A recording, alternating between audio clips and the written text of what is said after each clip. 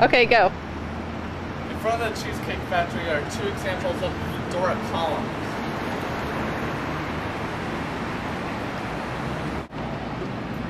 I'm standing in front of the Cheesecake Factory where there are two examples of Doric columns.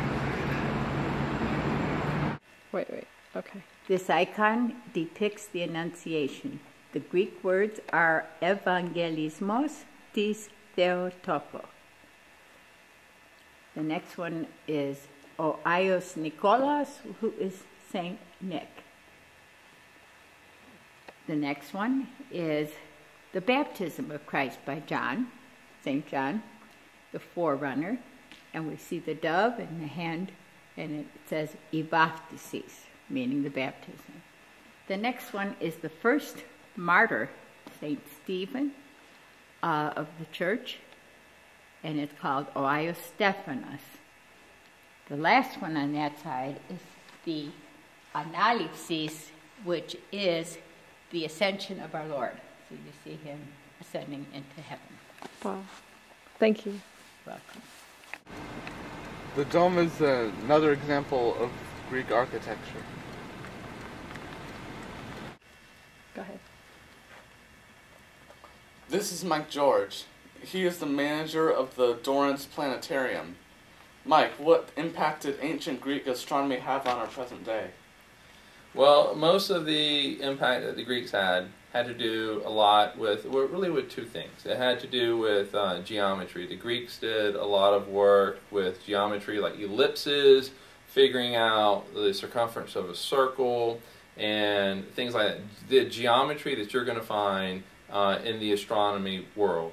But they also came up with a lot of constellations. All cultures came up with constellations, really, but the Greeks are the ones that we use today, and those constellations basically are roadmaps for astronomers. For example, one of the constellations that the Greeks came up with was Orion. Orion was this fearless hunter in Greek mythology, and astronomers don't really worry too much about the story of Orion, but they do worry about where he is in the sky. And there are stars associated with Orion, like Betelgeuse, and so they sort of renamed that star Beta Orionis, and it's just the second brightest star in Orion. But what the Greeks, putting those constellations up there, allows astronomers to roadmap the sky and find things a little bit easier, like if there's a comet. And that comet is in the constellation Perseus, who was this hero of Greek mythology, saved Andromeda. They can say, okay, that Comet Holmes is in the constellation of Perseus, and astronomers will know exactly where to look for that. And I think that's the real impact that the Greeks have had with astronomy today. Well, thank you very much.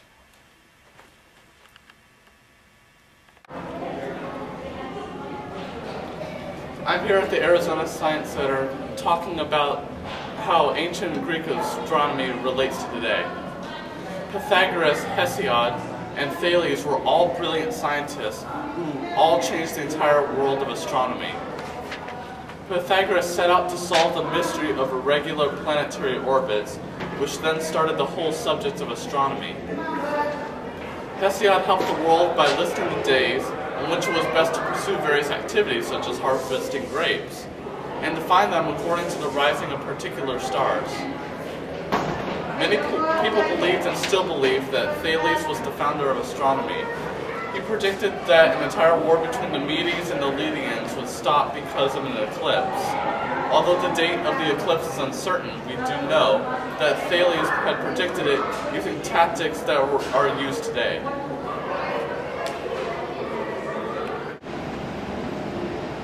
I'm in downtown Phoenix, where you can see clearly there is many examples of ionic columns.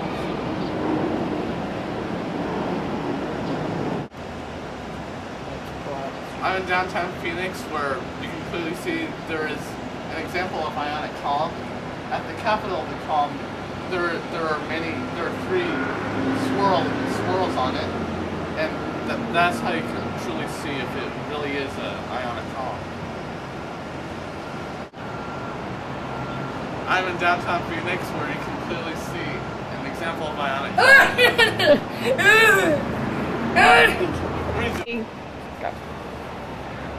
I'm in downtown Phoenix where you can clearly see an example of Ionic column.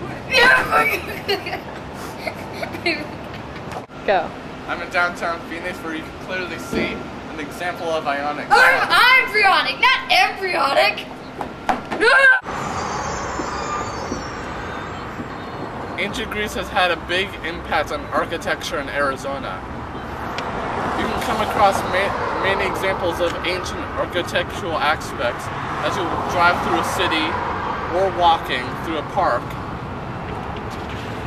In Greek architecture, there are three great contributions that can be seen today: the Doric, the Iambic, and the Corinthian columns. The Doric was, of the three, the simplest and earliest. The Ionic was more elegant and graceful. And here is an example of the Corinthian, the last and most ornate of the three columns.